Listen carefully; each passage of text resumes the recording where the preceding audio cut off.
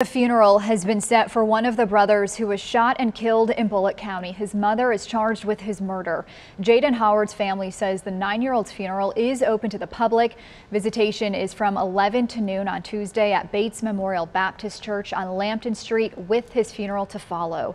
He'll be buried at Green Meadows Cemetery. Tiffanie Lucas is behind bars accused of killing her 2 young boys, Jayden and 6-year-old Maurice Baker Jr. Jayden's family says the brothers will be buried separately. Maurice's funeral arrangements haven't been released.